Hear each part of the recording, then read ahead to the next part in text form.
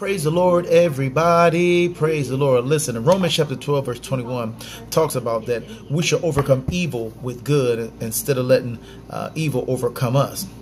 Remember these words: because God is a good God, everything he tells you to do will be good. Now listen to this.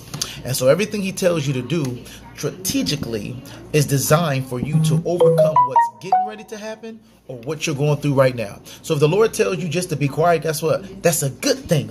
And that good will overcome what's bothering you or what's trying to overtake you. So if God is telling you to, listen to me, to walk away, that good is a sense of overcoming. Oh my goodness, we serve such a great God that he has designed that every man that or woman that trusts in him, watch this, their steps are ordered of the Lord, and goodness follows behind that. So remember, God's will always be done.